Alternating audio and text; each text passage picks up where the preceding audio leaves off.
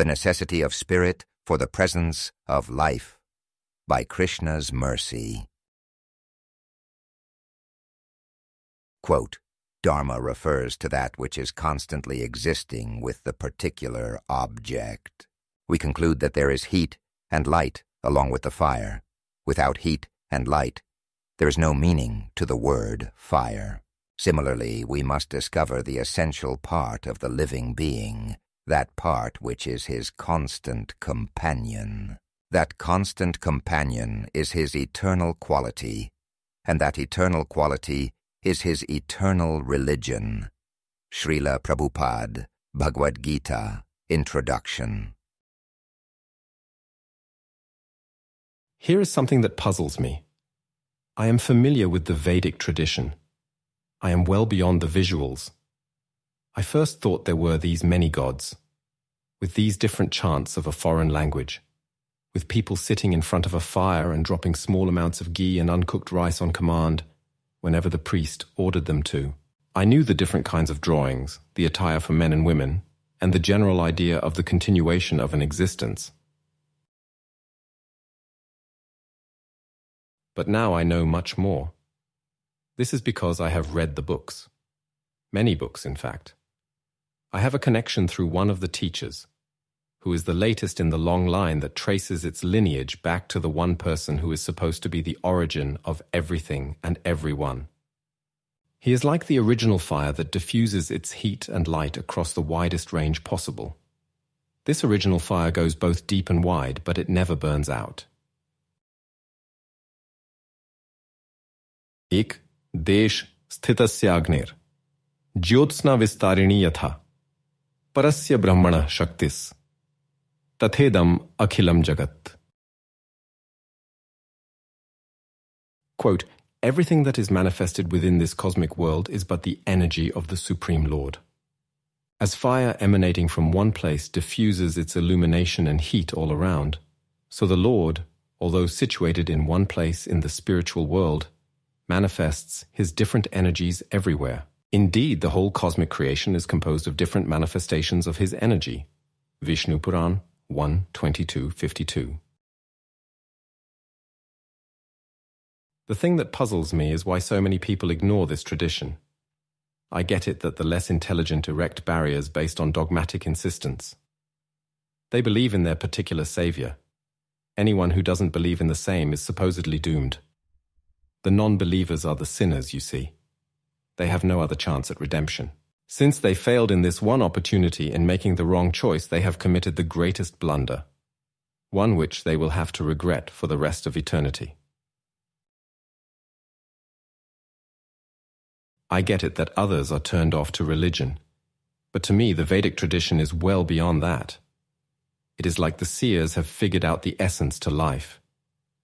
You may not believe in all of the imagery, in all of the deities, in all of the samskaras, but at least acknowledge the animating spark which makes or breaks life.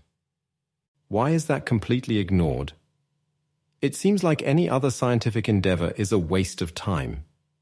How long can you honestly study the universe while continuing to ignore the vital force that brings everything to light? This is the concept known as the active principle.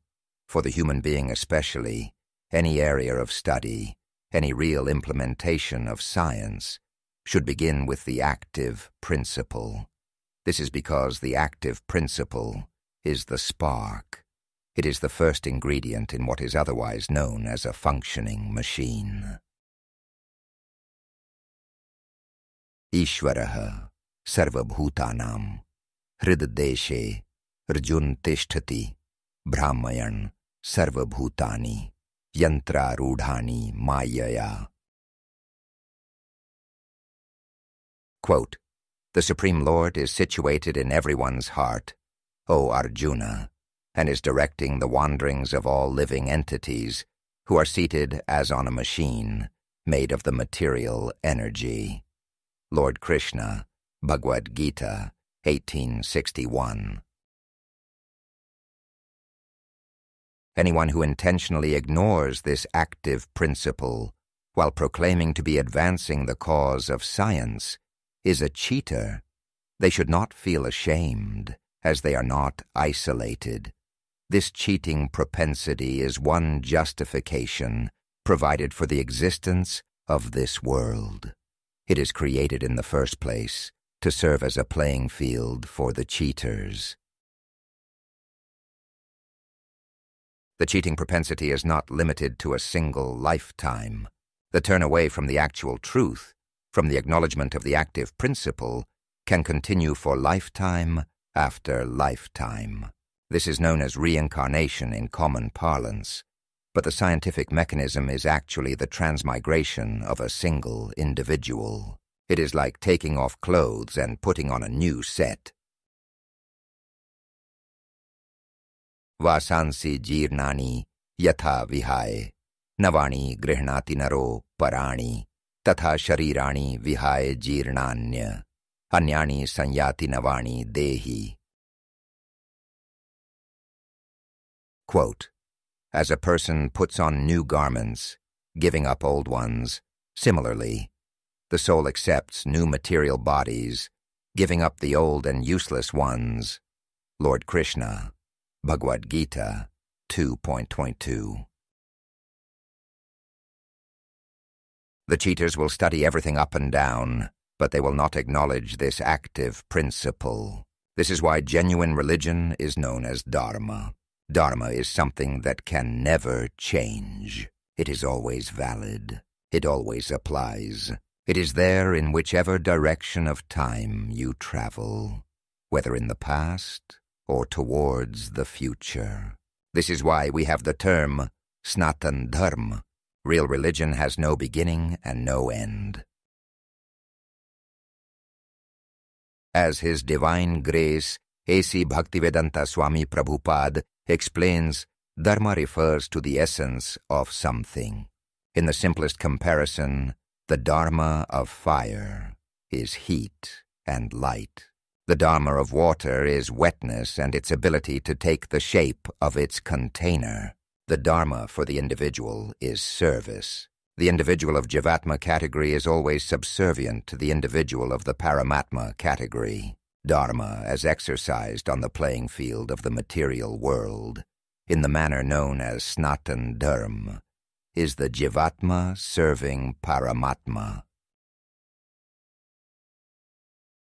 This explains all of the external manifestations of Dharma, such as worship of the deity, hearing from sacred texts, voluntarily accepting vows of austerity, and chanting powerful mantras such as Hare Krishna, Krishna Krishna, Hare Hare, Hare Ram, Ram Ram, Hare Hare. If you fail to acknowledge the essence, you do not know anything, and so those who know the essence of life itself have more knowledge than that contained in all of the scientific journals and periodicals combined. Jnanam teham savijnanamidam vakshamya sheshata yajjatva nihbhuyo nyajjatvyam vashishyate. Quote, I shall now declare unto you in full this knowledge, both phenomenal and noumenal, by knowing which there shall remain nothing further to be known. Lord Krishna, Bhagavad-gita 7:2. In closing, take all printed literature combined, and if to those words confined, still of the truth unaware, the active principle not there, only from this point starting, otherwise into ignorance departing. Dharma on this foundation to stand. The soul first should understand.